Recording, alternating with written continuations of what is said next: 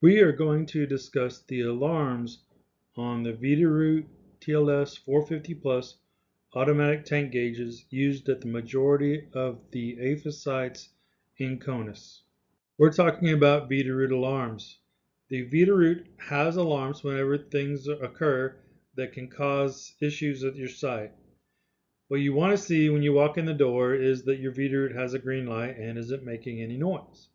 If it has a yellow or red light and is beeping, you can silence the beep temporarily by pressing buttons on the Veeder-Root, or it may go off on its own. When you have an alarm, your readout on the ATG will look something similar to one of these. It'll have a red strip at the top and it will identify what the issue is going on at your site. If you have an alarm and you don't understand what the alarm means, you can look it up either through the Quick Help Guide, often located at the end of the automatic tank gauge, or you can follow the link that is in this video, underneath this video, for the Veeder-Root Quick Help Guides.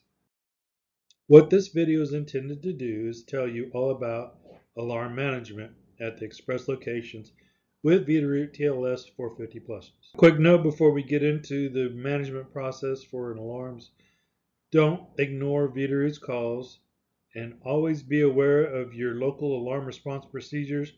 Have the contact information for your POCs on the installation, your tanks POC, your compliance POC, your emergency POCs. Make sure you know where all those are in case a situation arises where you need them quickly. Let's go into the alarm management process. What happens is an alarm activates. The Veeder-Root analyst that is monitoring the Veeder-Root ATG reacts to this alarm. First thing they will try to do is remotely fix the issue. Oftentimes, they can fix this issue without ever letting you know that there was an issue. But if they can't, then they have to start notifying the manager at the site. They'll do this by calling the site, explaining the issue to them, what's creating the alarm, and what equipment repairs are needed to resolve the issue. The analyst also emails service requests to the site with information for the technician on how to resolve the alarm. What you have to do as the manager is submit a work order to the installation and FMO. You can either copy the service request or forward the service request to them. It should tell them the information on what needs to be fixed or repaired. And then whenever a technician comes on site, they have to call Veeder-Root at one of the contact information numbers below so they can access the TLS 450 Plus console and do any changes or any upgrades to the programming that they may have to do. If you have issues with any of these, Greg Smith is your contact at APHIS headquarters that can help you with any repair maintenance issues. He knows a lot of the contractors out in the field if you're having trouble finding a contractor. He also knows what these services that they provide should cost you, so he's always a really good resource for working with the contractors. We're going to go into a little bit more information about the service request or the SR. Veeder-Root, they monitor your TLS 450 pluses all the time, 24/7. There's somebody at Veeder-Root that is watching your gauges or reacting if there are any alarms from your gauges. They can resolve about 75 to 80% of the alarms that occur through your gauge remotely, so you would never even be aware that those alarms occurred.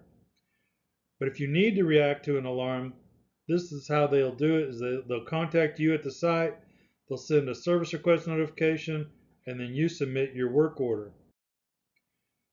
This is what it looks like on a service request: the date that it was issued, any ticket information for the customer, and then there's a link for you to click to confirm that you've received that service request. As you progress down the first page of the service request, you'll see details, which will tell you the description of what's causing the alarm. It'll also give you below that the reported issues. So in this instance, it's an alarm. The sensor in the piping sump says that right over here, sensor fuel alarm, piping sump. It tells you the location, which is the unloaded 2 sub-turbine pump sump. And then it tells you to call Veeder-Root whenever you have resolved this, and it gives you a phone number and the buttons to push to follow up on that. On the second page of the service request, you will see the notify box. Under that box, it tells you that this is only a request to be sent to the exchange associate and that the manager is expected to contact whoever needs to come out and repair this. We say to submit a work order to the installation and then forward or copy your service request in the work order. And then it provides instructions to the technician when they arrive on site, how to call Veeder-Root and what they need to do when they come on site. To conclude the alarm management training, most of your alarms are going to require installation or repair them. If you refer to the 0522 Tank Talk, you'll have more details on APF for installation funds versus NAV for APHIS monies and what pays for what. Veeder-Root monitors all TLS 450 Plus automatic tank gauges remotely, and they respond to those alarms remotely. Your alarm history, if you need it, can be printed under Site Alarms Detail Report in Insight 360.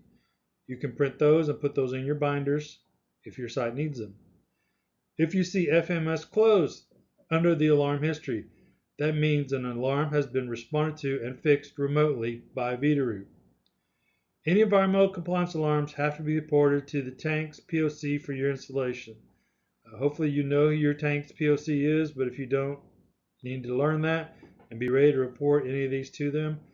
You can allow anyone on the installation to access Insight 360. You can send them the login information and the website for it and let them go to town looking at whatever they need to look at. Finally, this is your environmental team. Greg Smith is your repairs and maintenance person. I mentioned him earlier. If you have any legal permits, fees, fines, Cameron Kane is who you would contact for that. Any responsibilities for funding repairs, MOAs, MOUs, that would be Major Jordan Davis. HQ Fuel is for your fuel operations, for buying, selling fuel. Veeder-Root compliance issues, you can reach out to Jason Patrickman. If you have any Veeder-Root alarms, the Veeder-Root alarm team, it can be reached at that number. And then environmental compliance is myself, Robert Largent. If you ever have any questions on environmental compliance or any of these videos or any of the tank talks, please let me know. Thank you very much for your time. Hope you have a great day.